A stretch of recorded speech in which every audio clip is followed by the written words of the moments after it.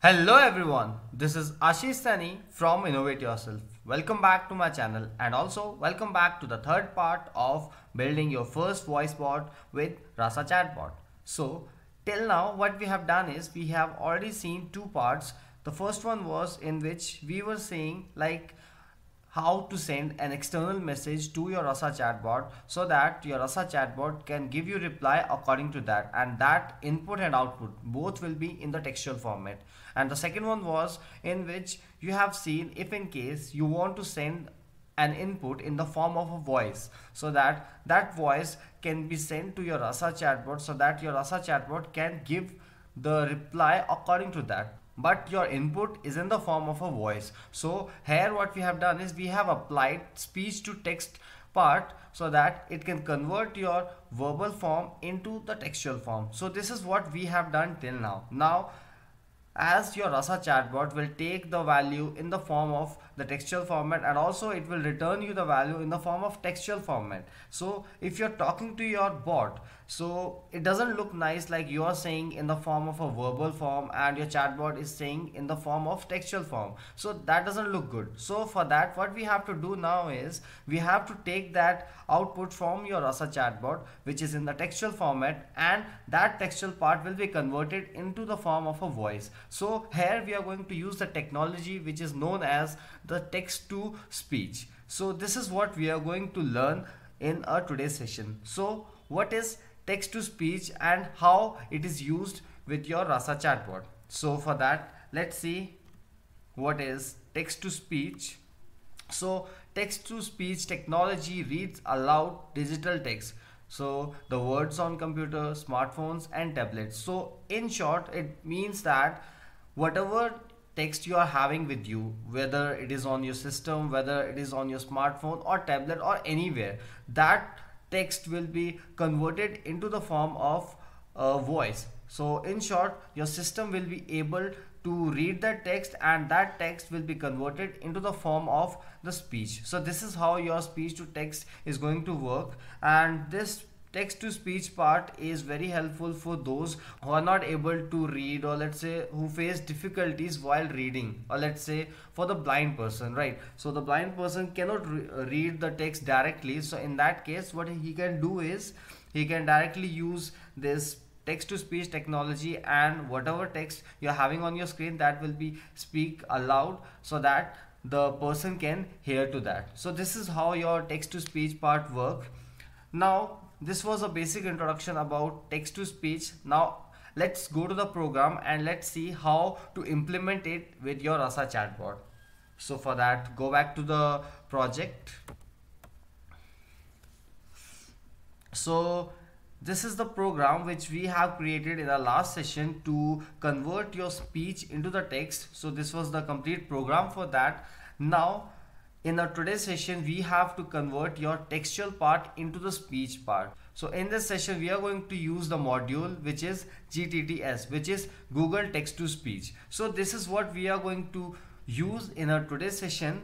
So to use that, firstly you have to install it on your system, or let's say you have to install it in your environment whatever you have created. Like you can see here I am already inside the project directory where I'm having the complete project, and that environment is also activated where I have installed all the packages which I require in this project. So similarly in here also I have to install some packages. So here you can see here is the package which I have to install, and here are the commands for that. So the first one is pip install GTTS. So just type it over here and press enter. So when you will enter this will start installing the package, and that package will be installed on your system. So this is how it will work, and your package will be installed on your system. And the second one is sudo apt get install mpg321. So why we are going to use it here is, so the reason for that is here what we are going to do, we are going to take a text from the user, and using this GTTS which is the Google Text to Speech, that will take that text and it will convert it into the form of a voice, right? And that voice will be recorded, or let's say that voice will be saved into your system. So to play that sound again, we need a media player that will help us to speak aloud that particular voice, whatever has been converted into the speech format. So this is how we are going to use it, and this is why we are going to install this package. And this command is valid for your Ubuntu system, so this will be applicable for that only, right? So this is how we are going to do it.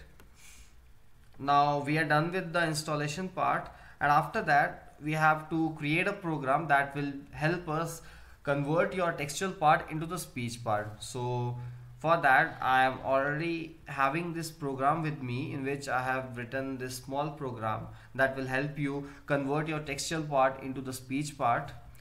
So here you can see, firstly I have imported two packages. So firstly I have imported from GTTS import G capital TTS, right? So this is what I have imported over here, and after that I have entered a manual text which I just want to convert from text to speech part just for now. In future we are not going to use this part. In future we will be taking that input which is in the textual format from your Rasa chatbot, and that textual part will be converted into the speech part, right? So just for now, just for the basic understanding, I have just used this text, and after that I have created one variable with the name language, inside which I have entered the code en within the quotation, and this en means I'm going to use the language which is English, right? So this is why I have specified this. So if in case you want to convert this into some different language, let's say Hindi, let's say Spanish, let's say any other language, so for that you have to specify a code according to that, and with respect to that, that particular text will be converted into that format, right? So this is how we are going to use it. And after that I have to create an object using this class which I have imported over here from this GTTS, that will be used to take the input from your side and it will convert that into the speech part, right? So for that I am having this GTTS, within bracket you have to pass few arguments. So the first one is the text which you want to convert to the speech part. So this is what I have specified over here inside this my text, right? And with respect to that I am specifying the language. So lang is the argument in which I have to specify the language which I want to use over here. So the language which I want to use over here is en. By default, if you will not set this, then at that time it will use English language only. So if you want to use English, then you can leave this part. If in case you want to use some different language, at that time you have to specify this in this way, right? So this is how you have to use it. And after that, when this part will be done, you have to save this file, right? So here I am using this object to save this file with particular name, or let's say this is the complete path where I want to save the file in the mp3 format, right? So here I have written welcome.mp3 within quotations, right? So this is what I have done, and this is how I am just saving the file. And when your file will be saved, after that my next task is to just use some media player, right? So I'm using some media player. With respect to that, my voice will be speak aloud, right? So that will be converted into the textual part and I'll be able to hear that part, right? So this is how it is being used. And here I have used this sub process, right? So in this I'm using this sub process to call this. So the first one is the media player, whichever you want to use. Similarly, here is the path to the file which you want to call and just play it. And similarly, here you are setting up the code, like what you want to do with this file and with this media player. So what I want to do is I want to just play it once, and after that I just want to exit it, right? So this is what I want to do. So this is how I have written this short program.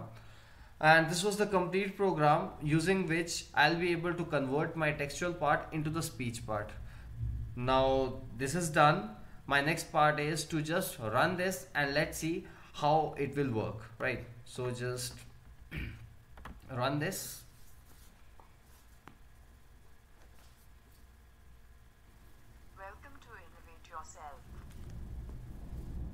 You are able to listen to this voice. Welcome to Innovate Yourself. So this is how you can convert any text into the speech part. So this is the way how we are going to do it. So this is how you can convert your text to speech, and similarly here you can see this time I have used MPG321, but if in case you want to change it with some different media player, at that time what we can do is we can just replace the name over here. Like in my case, if I don't want to use it and I already have VLC media player installed on my system, so I can just replace it with VLC and it will be played according to the VLC media player. Now just save this and run it again. Change it with some different. Welcome to Innovate Yourself. So this is it for today. I hope everything was very clear to you, but still if you are facing any kind of a difficulties, then you can definitely leave a comment below in the comment section. And till now you can see we have converted the speech to text and also text to speech, and also we have seen how to send the external message to your Rasa chatbot. Now our next task is to merge these three parts and to further use it as a verbal bot, or let's say to use it as a voice bot, which is the main motive of creating this video. I hope you have liked this video. If you have liked this video, then do click on the like button, and if you haven't subscribed to my channel yet, then do click on the subscribe button so that you do not miss any kind of videos from my side. Till then, bye bye and happy learning.